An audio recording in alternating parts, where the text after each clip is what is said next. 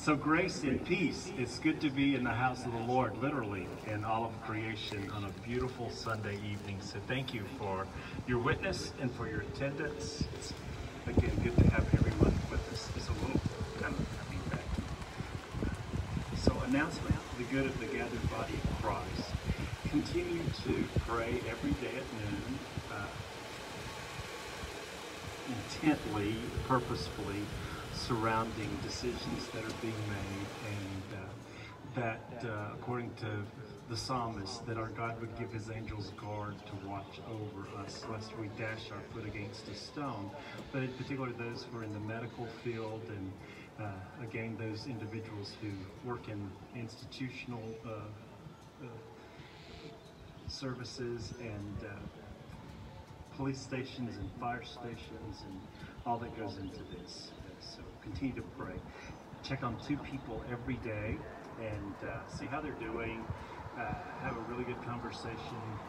Especially ask them if they turned the news off and started enjoying the birds and creation and those things. Ask them if they need some food. And ask if you can say a prayer with them, especially say the Our Father with someone. Continue to let us know through emails and phone calls regarding prayer concerns and celebrations. Let us know where God has been real in your life.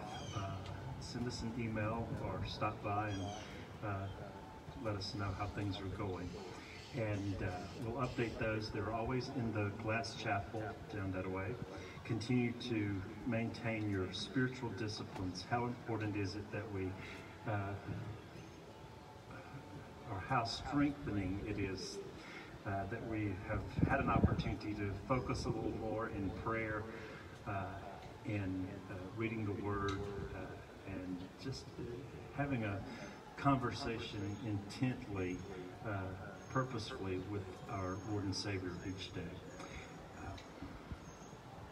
Food pantry. If you would bring your food items to the administration building or put them at the Peacock front porch where there's a buggy from Fred's. And bring your Society of St. Andrew change boxes starting this week. Drop them off at the administration building or bring them next Sunday to worship. We don't know how worship will look next Sunday, but we're working on that. People are being encouraged to work on flood buckets. If you'd like to do that, we have some information posted on Facebook, the church page, but also we send out an email or just call and we'll be glad to put that information in format to you as well. And again, we're monitoring daily news and situations during this time of fluidity. But as we draw to a time of worship, I ask that you would breathe in the Holy Spirit and exhale that which is worldly and discouraging and all that goes into that. If you're responding to us during our worship service or our Lord's worship service, our opportunity to worship our Lord, be spiritual people. We'll be talking about that in just a few minutes. So respond. Thanks be to God. Hallelujah. God is great. God is good. All the ways that we learn to keep our priorities in a working order which honors God the Father, God the Son, and God the Holy Spirit. That's what we are trying to do. And just run as we will hear Peter's word to us tonight from the world. Stay away from it. So let us center with this second verse of Blessed Be the Tie That Binds.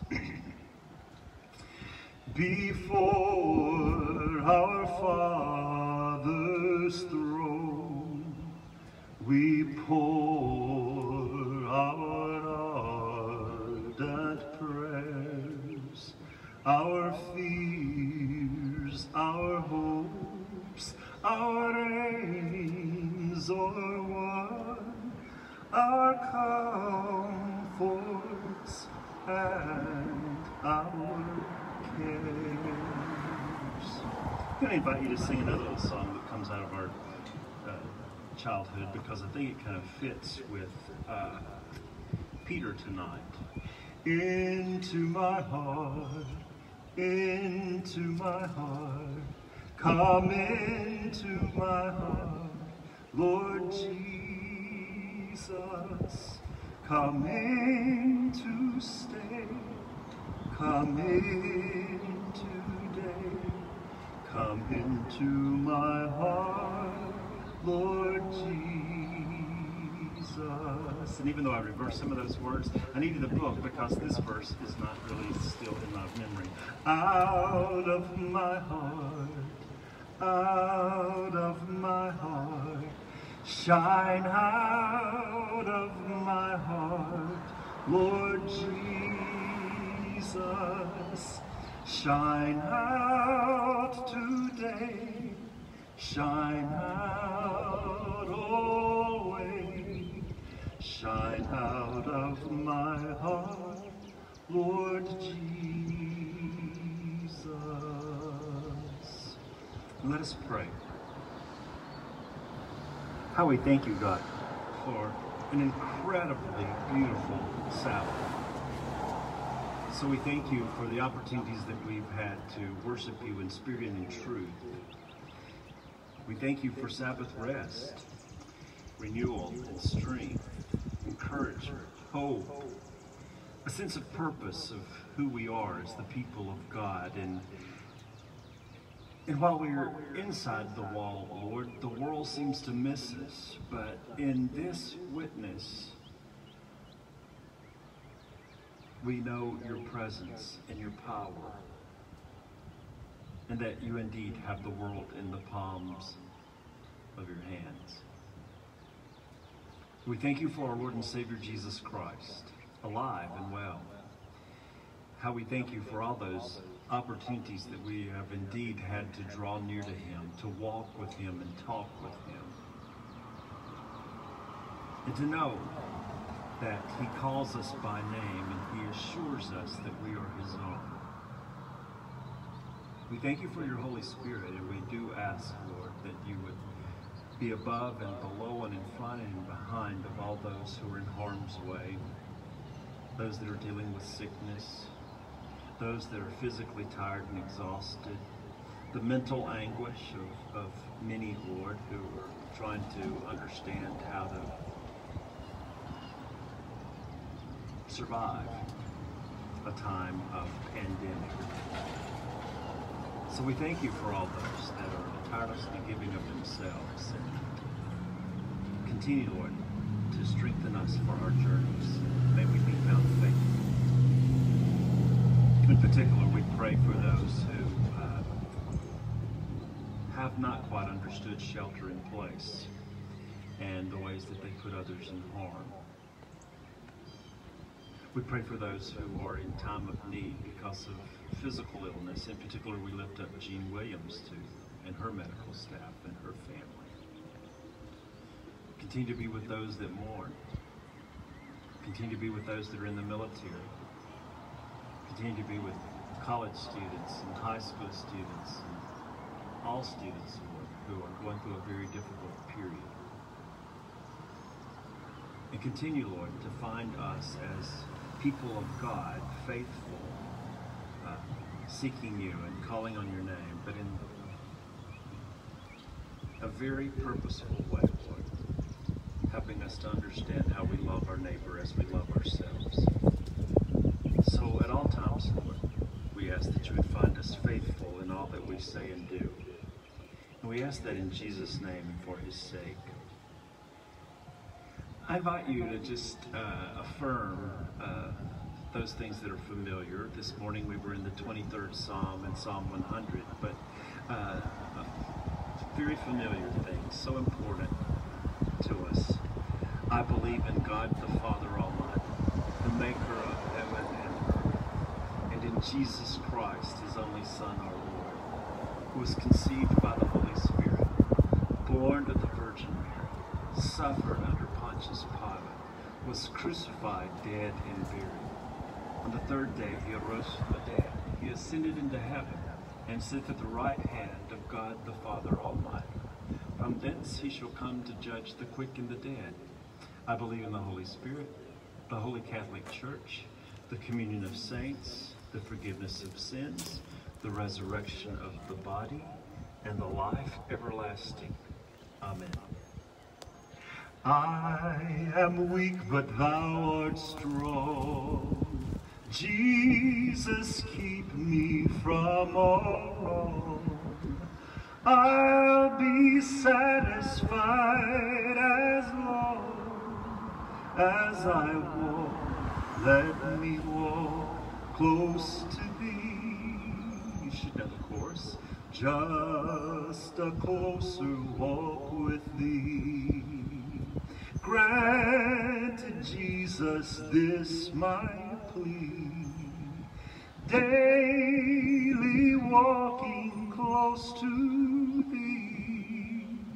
Let it be, dear Lord, let it be. So through this world with all its snares, if I falter, Lord, who cares? Who with me my burden bears? None but thee, dear Lord, none but thee. Just a closer walk with thee. Grant, Jesus, this my plea. Daily walking close to thee. Let it be, dear Lord, let it be. We started a study in 1 Peter. So we're up to chapter 2. So we're in 1 Peter chapter 2, beginning at verse 1. And since I never got through it, this particular part of the lesson will be in 1 Peter chapter 2 next Sunday as well, if Jesus doesn't come for us or we go to be with him. 1 Peter chapter 2. Rid yourselves, therefore, of all malice and all guile, insincerity, envy, and slander. Like newborn infants, long for the pure, spiritual milk, so that by it you may grow into salvation, if indeed you have tasted that the Lord is good. Come to him, a living stone, though rejected by mortals, yet chosen and precious in God's sight, and like living stones, let yourselves be built into a spiritual house, to be a holy priesthood, to offer spiritual sacrifices acceptable to God through Jesus Christ. For it stands in Scripture, see, I am laying in Zion a stone, a cornerstone, chosen and precious, and whoever believes in him will not be put to shame. To you then who believe, he is precious, but for those who do not believe, the stone that the builders rejected has become the very head of the corner, and a stone that makes them stumble, and a rock that makes them fall. They stumble because they disobey the word, as they were destined to do. But you are a chosen race, a royal priesthood, a holy nation, God's own people, in order that you may proclaim the mighty acts of him who called you out of darkness into his marvelous light. Once you were not a people, but now you are God's people. Once you had not received mercy, but now you have received mercy. The word of God for the people of God. Thanks be to God. So indeed,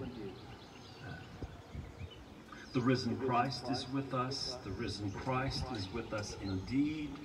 Alleluia. Grace and peace, and thank you for your witness. So Peter says familiar words because they hearken all the way back to the prophet Hosea. Once you were not a people, but now you are a people of God. Once you had not received mercy, but now you have received mercy. Peter writes to those that have professed faith. It's a letter that represents a contrast between the old life and the new life that we find in Jesus, our Lord and Savior.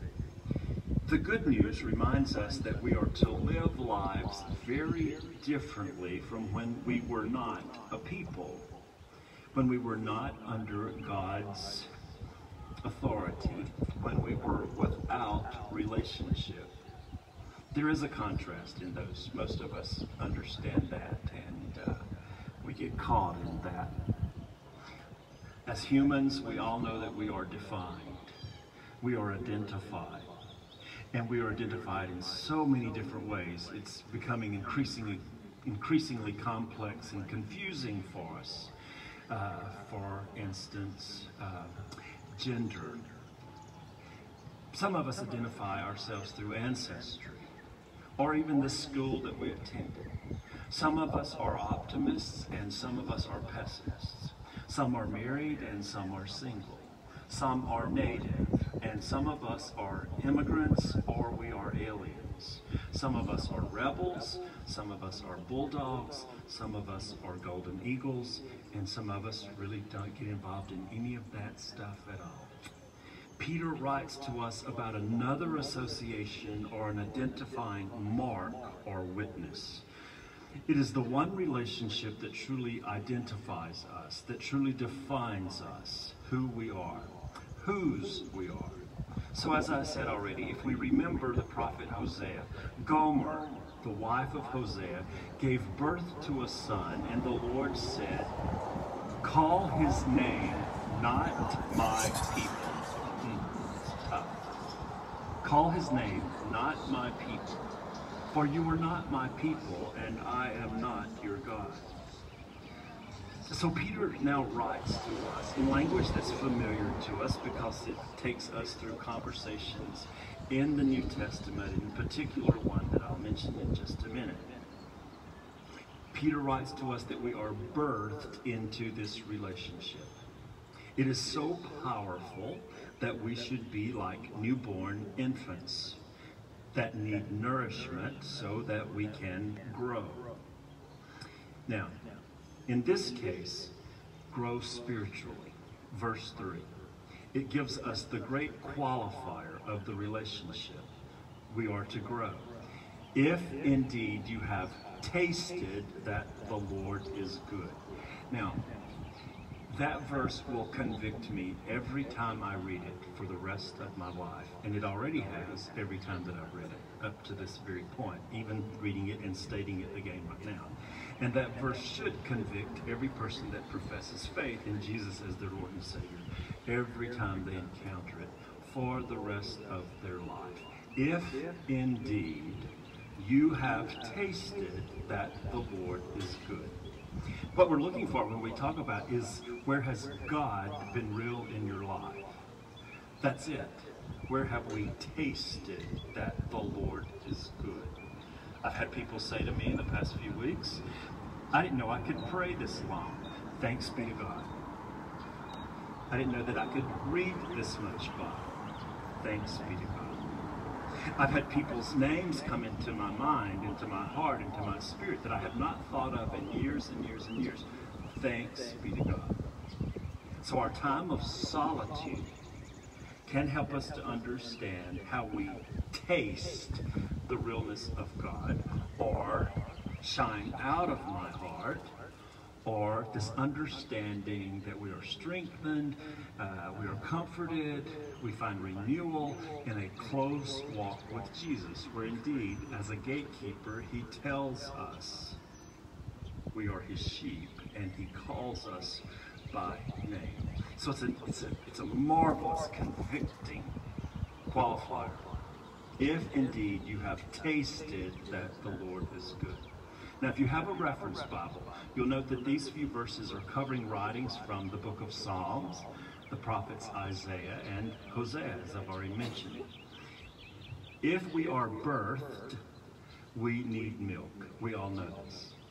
This use of milk is not inferior to St. Paul's progression from milk to solid food in 1 Corinthians chapter 3.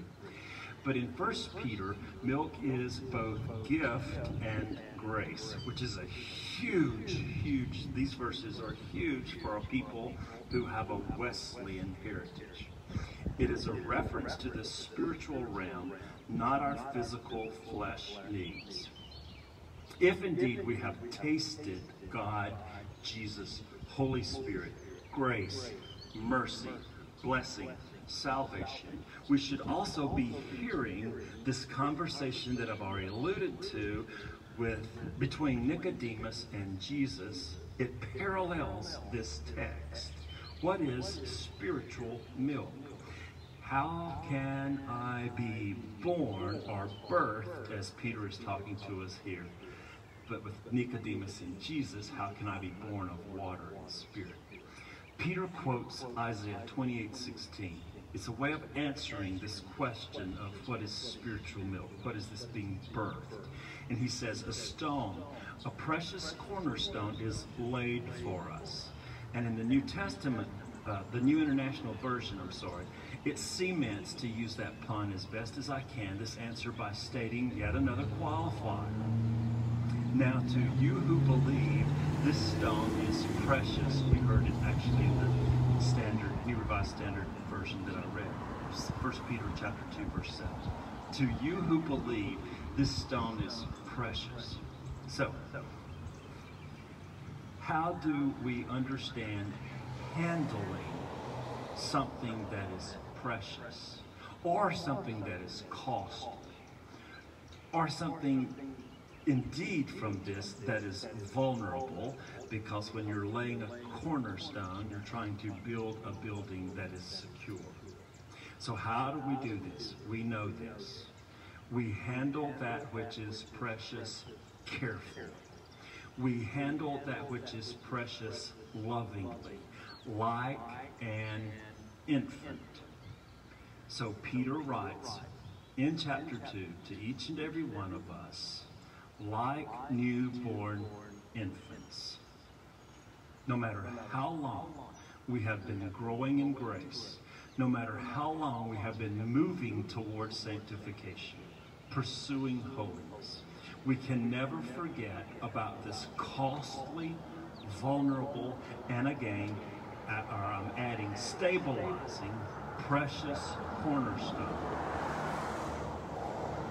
This transforms us from nothingness, no people, into a people of God. And Peter will go on to say a royal people, a chosen people, a royal priesthood. So, on this journey, we are always drinking milk because we are always handling something holy. I'll say it one more time. On this journey, we are always drinking milk because we are always handling something holy. So I hope you're going, got milk? That was planted into each and every one of our lives about 20 years ago. He doesn't know because he wasn't born. Got milk? It's a very holy question.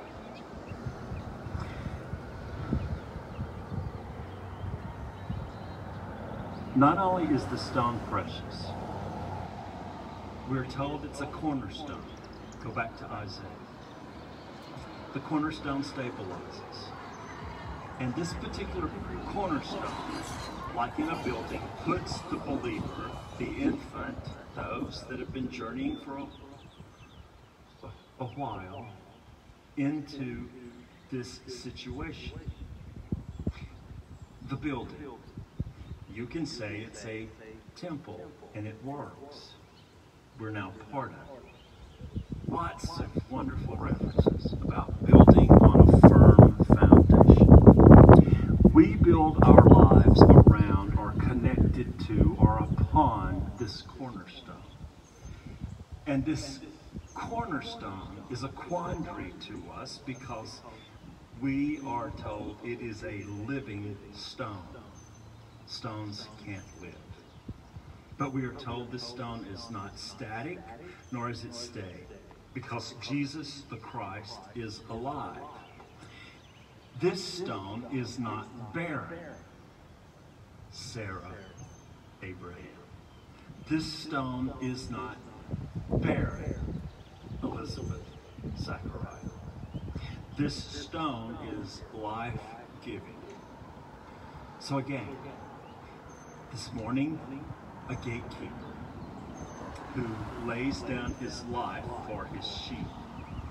So we who believe, as Peter writes, understand this stone as precious, costly, vulnerable, stabilizing, yet it is also life-giving and it is growing.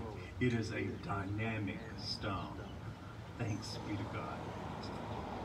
So it is a cornerstone that provides us a very sure foundation so that something can be built.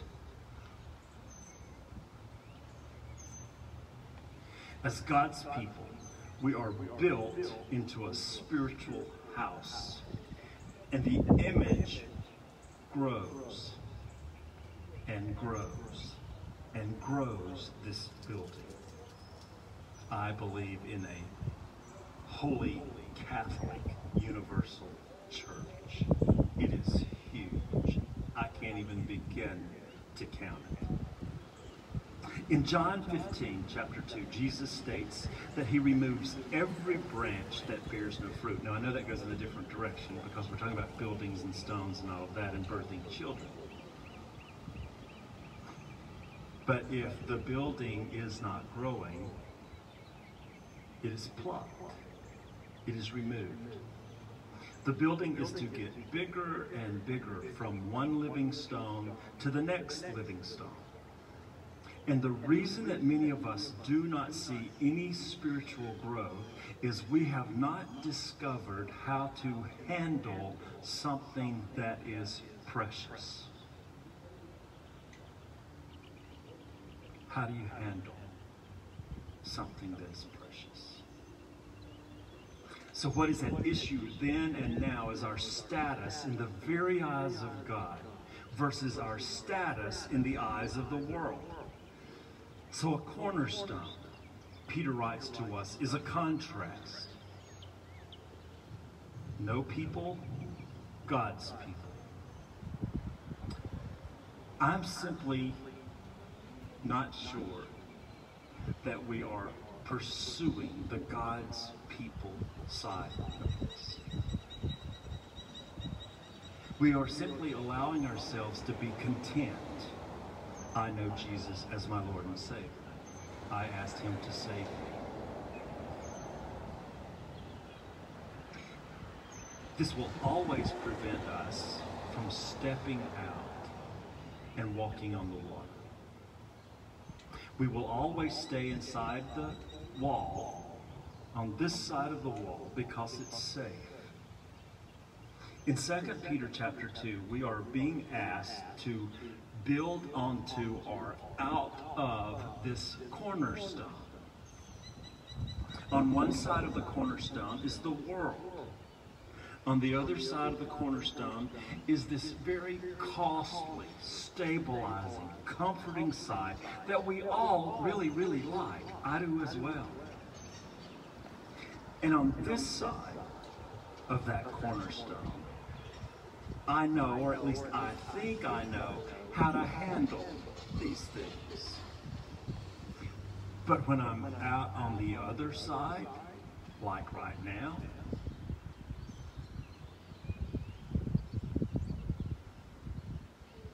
here, inside,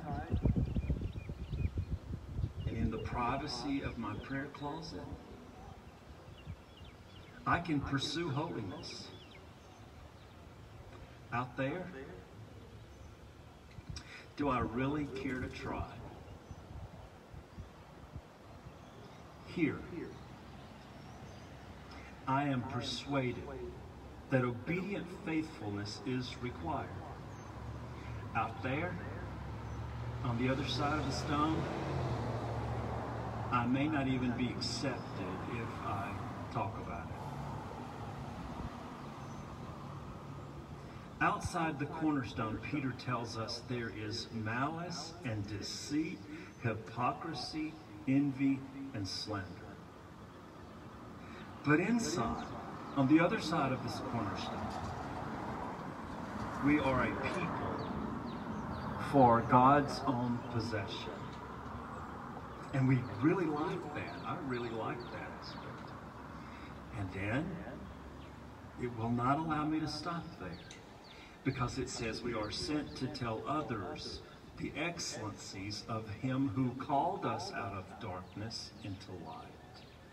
This cornerstone, dynamic, living, comforting, vulnerable, stabilizing, life-giving. I'm amazed when I spend time with this, because Peter has now understood a conversation that goes back to Matthew, and Jesus says, "Who do people say that I am?" Peter says, "You are the Christ." And Jesus affirms him and says, "You got it, Peter, and upon this rock I'm going to build my church." And there's a lot of confusion on that. But here, Peter gets this cornerstone rock. And actually, we are all additions that have just been built over all these centuries. Jesus is the cornerstone. This precious, life-giving, comforting, vulnerable, because he will lay down his life for his friends. He will leave the 99 behind and go seek that one that was lost. And still say to each and every one of us, I can give you water and you will never thirst again. I can give you abundant life. Not me, I'm talking about Jesus. I can give you eternal life. That's quite a stone.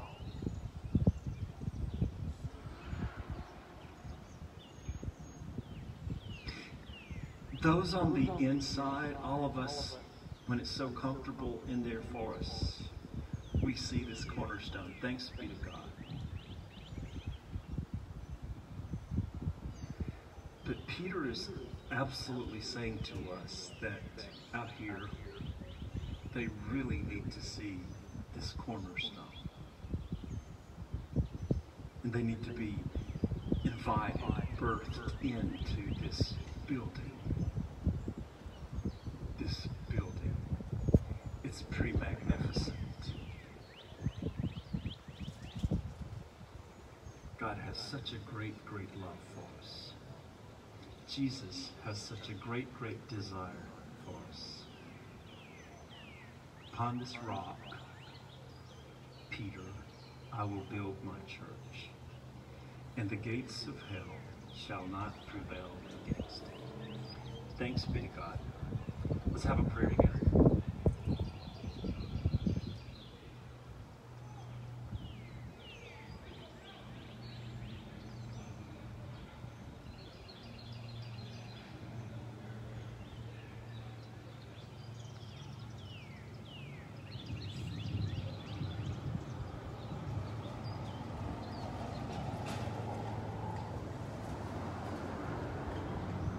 So sometimes, Lord, it's really hard. We really do like the inside of this stone. And we thank you that in there we find strength and hope and power and comfort and peace. And yet you send us forth to be your people. So as we go our separate ways, Lord, we thank you that you will give your angels guard to keep us safe. We thank you for all the provisions of life that you've given to us. Indeed, we have much to be thankful for. Help us, Lord, to find the truth of this dynamic, living cornerstone and grow out of it so that we can be the people of God that you would have us to be in all the places that you send us. And we'll be careful to give you all the praise and glory. And we ask that in the name of our Lord and Savior Jesus Christ, who taught us to pray, saying, Our Father, who art in heaven, hallowed be thy name. Thy kingdom come, thy will be done on earth as it is in heaven. Give us this day our daily bread, and forgive us our trespasses as we forgive those who trespass against us. And lead us not into temptation, but deliver us from evil. For thine is the kingdom, and the power, and the glory forever. Amen. So go in peace, and the God of peace go with you. In the name of the Father, and in the name of the Son, and in the power of the Holy Spirit. Amen. And thank you for coming.